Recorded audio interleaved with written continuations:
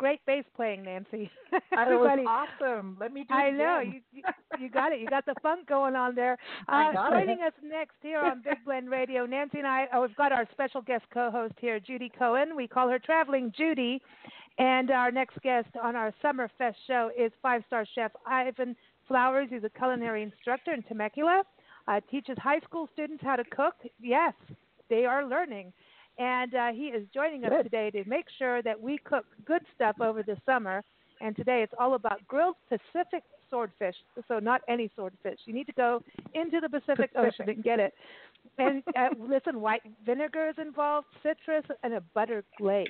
So everyone, the recipe is up on blendradioandtv.com. Just type in the search box swordfish. It'll be the only recipe we have on swordfish. So welcome back, Chef Ivan Flowers. How are you? Hi, guys. How you doing? We're good. Doing good. How are you? How's summer going in San Diego? Nice. Good weather. Yeah? No complaints. June gloom, unfortunately, but not too bad. That's what we have wine for, Yeah. Good wine or a nice beer, good food, you know what I mean? But you got that right. So this is the truth about you. I said before we brought you on, it's about cooking with integrity. It's about getting real food. And looking at the photo of this grilled swordfish, Nancy and I are allergic, but Judy, you eat fish, so she's going to be your go-to on this. But it looks really delicious, this dish, and it looks like we're eating real food and not getting all the sodium off the shelf. That's your new nickname, by the way, no sodium. Lord. Yeah, the less sodium, the better. There's a lot of alternatives. Yeah, a little bit works, but you don't need to kill some. I just watched a recipe the other day on the Food Network where they made a short rib dish, and they put, I think, 17,000 milligrams of salt in the total dish. Wow. Yeah. Wow. That's little. That's not so bad. 17. Just 17. That's not so bad. 17,000. 17,000. 17,000 milligrams went in the whole dish, yeah. What was your bills, Burger King? Lisa? Yeah, well, no, that's crazy. That would be my dinner last night. Okay, Chef Ivan, I had to throw the dinner out last night. I made dinner, and I had to throw it out. This is a true What did you make? Well, listen, you're going to get so mad out of me. She made salt. No, this is how stupid I am, right? So we go get rice, and we're in a friend's place in Florida, in Colorado here, Florence, and in her house, and I'm like, okay, so I got this rice thing, and it's a box of rice stuff, and then you put the seasoning. Well, you shouldn't be doing that, and I forgot about it, so I put my own seasoning in. There was wine involved, and I put my own seasoning on top of their cruddy seasoning. And so it was a pile of, I sauteed the mushrooms and zucchinis and everything was good until I decided to put seasoning on top of theirs. And so when you get these seasoning packets, isn't that kind of the warning sign that you're about to go on the sodium ride and the salt ride? Oh, yes, absolutely, yeah. Danger. Danger, Will Robinson. That's it. Danger, Will Robinson. That's what Nancy said. Because she kept looking at us. I was cooking. She's like, are you sure you don't need help? I'm like, nah, I know how to cook on a gas stove. Yeah. So Ivan, I am wondering, yes. I mean, I know you're going to talk to us about grilled Pacific swordfish today and the recipe there, but is the magic in preparing fish having fresh fish, or can you do it using frozen fish? Yeah, you can do it both ways, and I'll tell you, you always want to get it fresh, okay? If you're buying, when I was working at Top of the Market, and we brought all our fish in whole, so we always got fresh fish, and you could see the eyes were clear, the gills were red, and the cavity smelled like perfume. Scales weren't coming off. It was beautiful. Or if you go to a fishmonger, and you're looking at, for example, let's say Pacific swordfish, and it's fresh, you'll see there's a little bit of a bloodline that runs through it. And you don't want it with a heavy bloodline. You want it light, and it's fire engine red. When you see that, you know it's fresh. fish has to be fresh. You're talking about you buy it, you have a 2-day window to cook it. Not like meat that gets aged and put in cryovac. Frozen fish, there are some really good companies where they actually process it on the boat. They put it in a cryovac, a vacuum seal, and you can see, even with some of the frozen, the bloodline is bright, bright red. So they're handling it correctly. The trick is when you're buying fish, for example, some swordfish boats, will go out for 3 days. And so the fish is really fresh. Some will go out for a month. And that's when you want to buy, the fish purchases by what they call top boat. That's the last fish that's caught. The ones on the bottom have been in ice for a month. Ew. So it's really, really, you have to know how to buy fish. You have to know the questions, and it's a visual thing. You have to know what to look for. But fresh is the way to go. Always. Right. Okay. Right.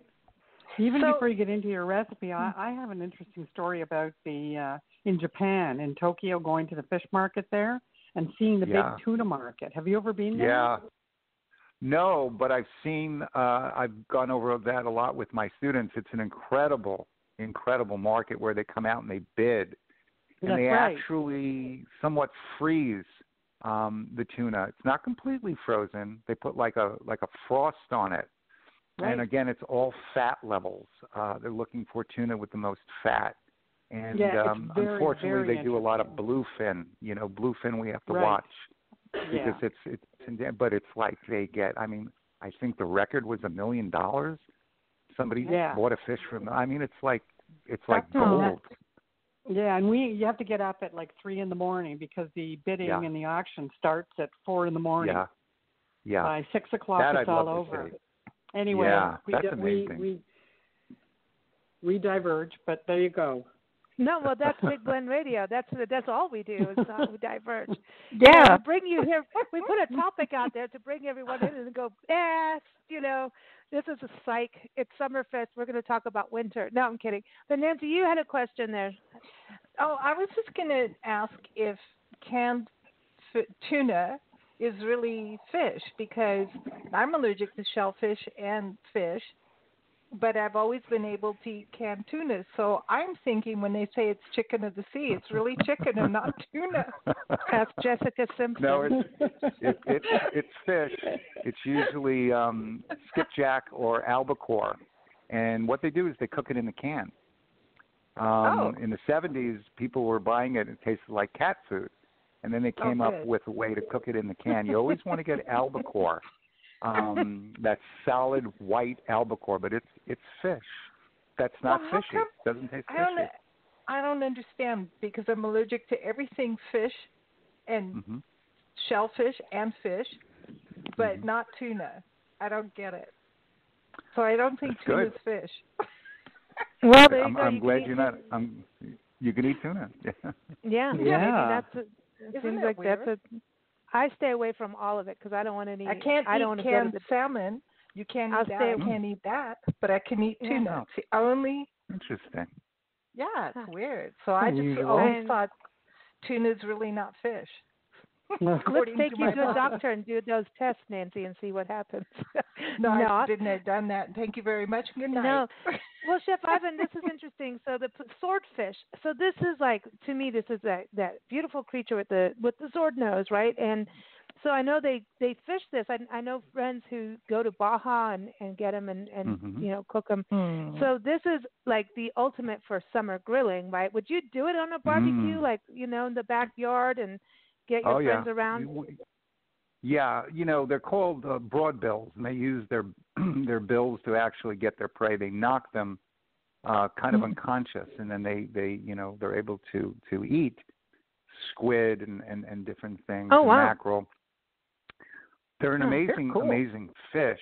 But the majority of people, when I was a kid, my parents used to eat swordfish on the East Coast, and it was terrible because they overcooked it. So it was very, very dry. You never want to overcook fish. Swordfish has a steaky consistency. When you buy it, on one or two sides, there'll be skin. It's important that you leave the skin on because that keeps the fish moist. You take it off after you cook it, it pulls right off. But you either want to grill it or you want to broil it. And you want to keep it slightly on the rare side in the middle, because when you take it off, the fish keeps cooking. So you want that slight translucency in the middle. Once you do that, swordfish is magnificent. When swordfish is made correctly, there's nothing like it. Grill it, broil it. Another way you can do it is as a piccata. You do it piccata style in a saute pan over higher heat. But again, with all fish, you have to have translucency. You have to be connected to the fish from the time you pick it up in your hands and you season it. It's a feel. It's very different. It's not meat. It's different. It's fish. It's delicate. And swordfish, is creamy and buttery. You know, I'll tell you, when I was in the restaurants as a chef and people would say, I want the swordfish well done. You know, you can order a filet mignon, they want it well done. I don't care. Eat it the way you want it. But when they did swordfish and they said, cook it well, I wanted to take a fork and stick it in my brain. You know, I was like, oh, my God. It's not even going to be close to what it's supposed to be. So you got to care for it. You got to really care for it. So this, okay, so you talk about cooking the piccata part, and I look at it because I'm going, okay, like I'm gonna. This is the thing with all of your recipes. We're always able to take it and adapt it to a different ingredient or build on it, right? There's always this foundation. So you've got this beautiful glaze that sounds amazing with the marmalade and butter, and I'm like, and the white vinegar. I'm thinking, I already want Chardonnay right now. I'm like, I'd like to change my wine right now. I want Chardonnay. But it's now I'm hungry and thirsty. I'm looking at it going, I could probably do this with chicken or even pork in a weird way, right? Or no? Oh, yes, yeah. What you're doing is you're creating a gastrique. Gastrique is when you take an acid and something sweet. The acid is the vinegar. Yeah. The marmalade has the sugar in it. I use the sugar-free, and then the butter kind of sits in the middle. And you work it down in a saute pan till it becomes a little syrupy. That gives such a clean flavor. It allows the swordfish to come out. So you're not disguising it. You're not putting something on that's going to be too heavy. You're doing something that's just going to help that fish, when it hits your palate, just kind of explode with flavor. And swordfish is juicy. You know, I don't use the word moist. I never like to use the word moist except like for a piece of cake. Don't start us on the word moist. You know that was the most hated word one good. year. I thought it was funny, but anyway. You know that our prime minister in Canada just used the word moist. He did? Got a lot of publicity. They used it on Schitt's Creek, on the TV show Schitt's Creek. They did that. Yeah. Their last episode or the last run, they used the word moist, and Moira did moist. Moist. She's like, no, we were like, Moira said moist, and she said it loud and proud. So anyway, sorry, Ivan, go back to your moist swordfish. So it's juicy. It's always juicy, never moist, and you cut into it, and it's juicy like a steak, as long as you don't overcook it. Oh, I got the and you know when now. it's done. You know. Yes, Ivan, question on marinating. So do you marinate swordfish before you cook it? I do. I put sometimes a little olive oil, maybe some herbs, and then it's up to you what you want to put into it. You can put a little olive oil and soy if you want. You can put a touch of Worcestershire. You don't want to use any citrus because it'll cook the fish. You can put different curries in. You can, use different things. But a light marinade. What I do is when I grill the fish, I put the marinade, I put the glaze on, and then when it comes off the grill, I use what's left of the marinade, the glaze actually, and I hit it again. The entire time I'm cooking the fish, I'm putting that glaze on. So it starts to get almost like a light amber color, and that sugar starts to cook, and that vinegar starts to work, and that butter starts to brown. And again, I want the swordfish to taste like swordfish. Right. That's important. Yeah. I mean, that it does actually have that part of. Now, would you do like a beer, or would it be like a Chardonnay or a Pinot, or on the side with this? All of them. All of them. You know what? You could also do red wine with Swordfish. Why not? You know, it doesn't really matter anymore. A Chard, a Viognier, Sauvignon Blanc, a nice beer, ice cold, a hard lemonade. A Semillon. Oh, That's my new wine, yeah. Semillon. A Grenache. Semillon. Or you can do a nice or a Grenache. rosé. Oh, a nice crisp rosé. Yes, a nice crisp rosé. Absolutely. I can't believe the wine we that. just had in Colorado. We were up in the wine country, and you wouldn't believe the white wines. The wine that they use a Semillon that they normally, if I'm pronouncing it correctly, that they would normally put in like a blend, and they serve it like, here's your pure goodness, and it is like liquid sunshine. It is amazing. You know, I can't drink white wine. I can't do it. I only red. I don't know what it is about white wine. I drink one glass of white wine, and I'm like buzzed out of my head. I can't touch it. Champagne it's moist. It's moist. I don't know what it is. That's interesting. Sugar content. It could be. Yeah. Maybe. I thought didn't we have white wine when we started? No, you had beer. You like light beers, huh? That's kind of more of your thing. Yes, light beer. In San Diego, they're so famous for craft beers. These things are like 600 calories a piece. And it's like people drink these huge craft beers, super high in alcohol. You said huge. And they're like 600 calories. You said moist and huge on the same segment. I'm just saying. Uh-oh. Sorry, it's Sunday. I can do that. That's funny. It's funny, but it's you're right about that. I mean, those beers are heavy. Yeah. I've gotten myself sick on those. Like thinking, oh, I'm into it, and then next thing you know, even the flavor is so heavy. Yeah. Like heavy. It's too rich. Yeah. I don't even know if you can eat with like other than a pretzel or something like. Yeah. Yeah, it's hard. Yeah. That's a hard pairing. It's IPAs. It's a lot of IPAs. Give me a really, really ice-cold light beer.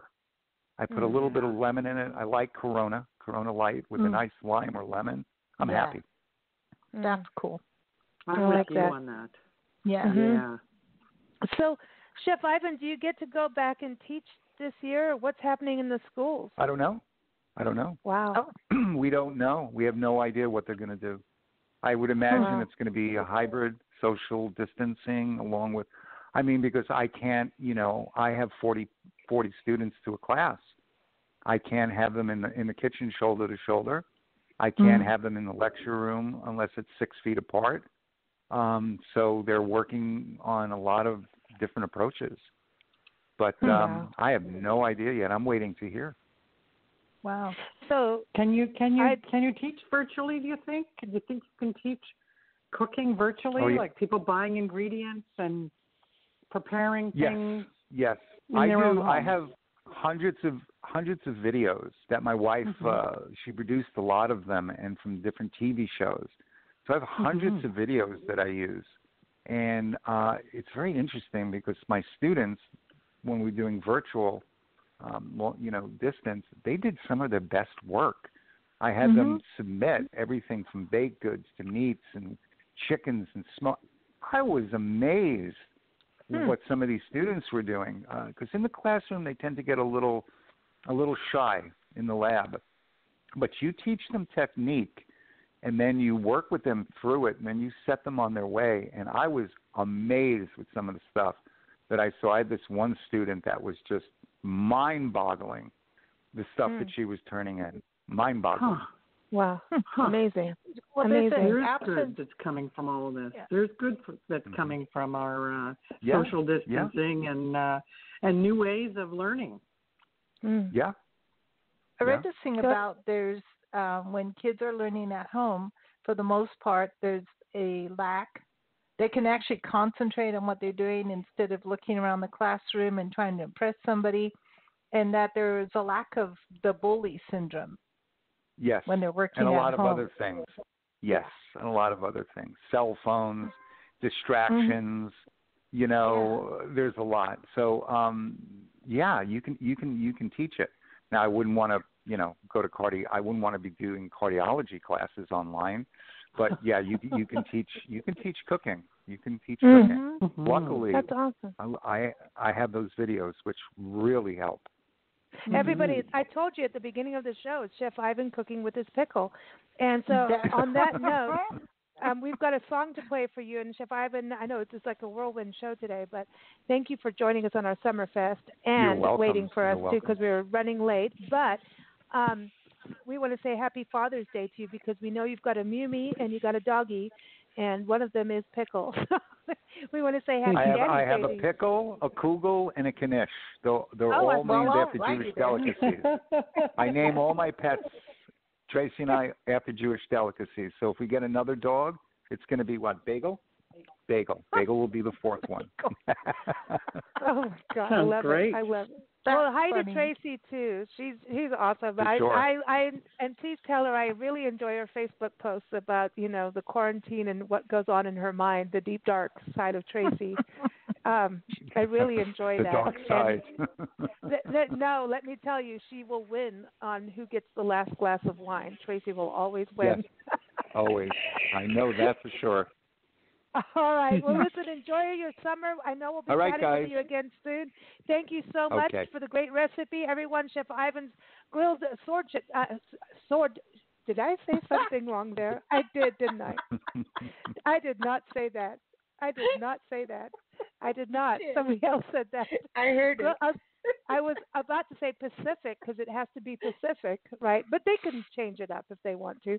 But Grilled Pacific Swordfish is up on Blend Radio and TV.com, so check it out there. Nothing like live radio, everybody. Here it is. It's a song called Da Da Da. Da Da Da Da. It is from the Madisons. Lizzie Hara wrote this for her dad, and it's off of their album Air on the Side of Love. So we're going to play that, and you can keep up with them at madisonsmusic.com. And then after that, we're going to talk a little bit about Alaska. So enjoy. Thanks, Chef Ivan. Stay tuned, everyone. You're welcome, guys. Thanks, Chef Ivan. Bye.